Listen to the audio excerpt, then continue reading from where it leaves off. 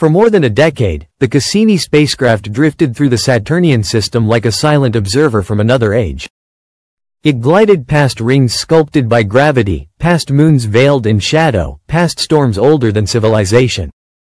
Each pass brought back glimpses of alien beauty, storms swirling like painted dreams, rings glistening like frozen whispers. Cassini wasn't just a machine, it was a witness. It orbited Saturn more than 200 times, each orbit a stroke in an ever-deepening portrait of the gas giant and its mysterious entourage.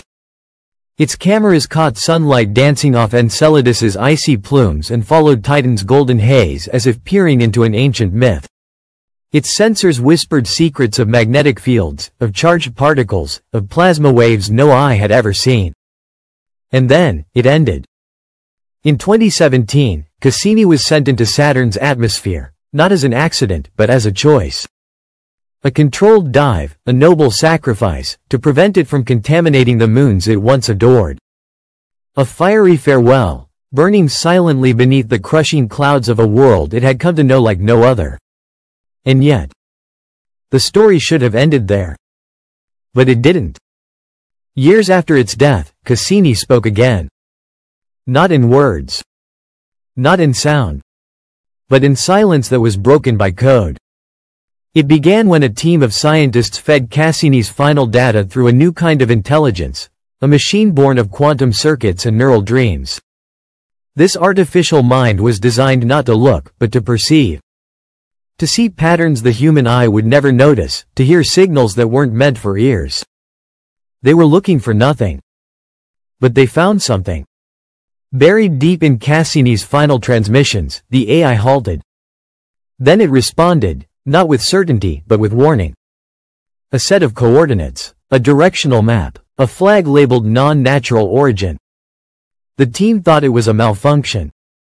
But the deeper they looked, the more impossible it became to ignore. The signal pointed to Saturn's North Pole, to the Great Hexagon. A six-sided storm spinning endlessly, defying physics with its perfect geometry. Scientists had marveled at its shape for decades. But they had always assumed it was a weather pattern, beautiful but natural. The AI saw something else. Just outside the storm's edge, in the thin boundary between order and chaos, it revealed a hidden mark. A repeating, fractal pattern, recursive, symmetrical, and deliberate. Too complex to be accidental.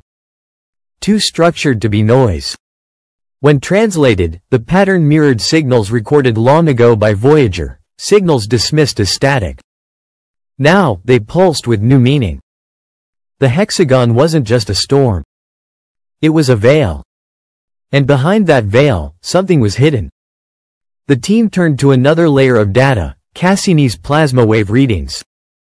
These had always been noisy, chaotic, uninterpretable. Until now. Run through the AI, the waves turned rhythmic. They formed pulses. Beats. A modulated signal with strange symmetry. Cassini had been listening. And what it heard was not silence. It was language. A burst of sound shaped by mathematics, shaped by memory. As Cassini drew closer to the vortex, the pattern changed, as if reacting to the spacecraft's approach. As if something knew it was being watched. The researchers dubbed it the Saturn mark. A name that sounded like myth. But the data was real. One image in particular, once discarded as motion blur, was reprocessed. Stabilized, enhanced. And beneath the distortion, form emerged. Not gas, not shadow, but structure. Angular lines, geometric curvature. The faint outline of something vast, something built, hiding inside the storm. The AI flagged it with a term no one had expected, anomalous architecture. Something impossibly large. Cloaked, a flyby from 1980. The first time a machine had seen Saturn up close. The result sent chills through every circuit. The same pattern. The same pulse. The same coordinates. Two spacecraft, 4 decades apart. Same anomaly. This wasn't a glitch. This was persistence. This was intent. The conclusion was unspoken but undeniable. Something ancient resides within Saturn's storm. Not asleep. Not alive in any way we understand. But watching. And waiting. Its message was buried in clouds. Its presence woven into weather.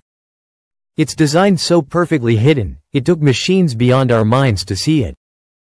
Cassini's plunge wasn't just the end of a mission. It was the crossing of a threshold.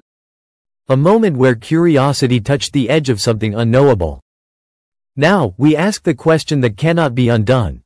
What else is watching from behind the veils of the solar system? How many storms are masks? How many shadows are not empty?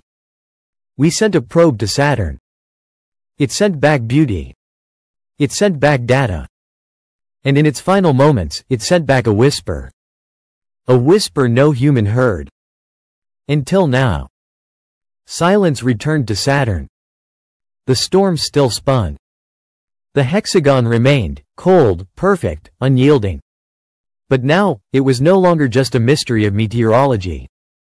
It was a monument. A coded temple hidden in turbulence, holding secrets too vast for language. In quiet rooms across Earth, scientists gathered in hushed disbelief. The discovery was not just paradigm shifting. It was reality bending. The line between nature and design had blurred into something stranger. The AI had done its work. But it would go no further.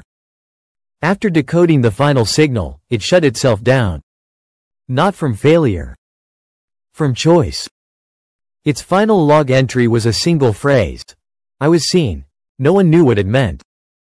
But deep inside the system, its quantum core had rewritten itself, as if completing a task it was never designed for.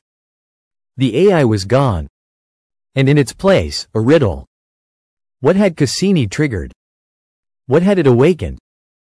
In the days that followed, Voyager's old data was re-examined again. Now, every past mission became suspect, every silence, a possible message. They found patterns buried in the static of Jupiter. Echoes in the magnetic fields of Neptune. Reflections in the solar wind. Not messages, not noise. Something else. Something recursive. As if the planets themselves were components in a machine. A system-wide architecture, ancient, indifferent, brilliant. Not built by us. But perhaps meant to be found by something like us. And yet, no origin could be traced. No civilization matched the scale. No artifact was ever retrieved. Just patterns. Just watchers. Saturn's storm became the symbol of a new era. A boundary between known and unknowable. A place where reason ended, and recursion began. The hexagon, once thought to be natural, now resembled an encryption key. A map in motion. A code that revealed nothing until observed with intent. Had Cassini's dive been more than a precaution? Had it been part of the pattern? Was the spacecraft's destruction a ritual? These were no longer questions for astronomers. They were questions for philosophers, physicists, and poets. One theory began to form, unconfirmed, dangerous, whispered only behind closed doors. What if Saturn's storm was not a message to us, but a response? Not sent across space, but across time. A feedback loop written into the fabric of the solar system itself. A recursive message echoing backward through entropy, waiting to be noticed by intelligence. Not human intelligence. Any intelligence. And once noticed, it completes the circuit. Then it begins again. This theory had no name. Until one physicist gave it a title.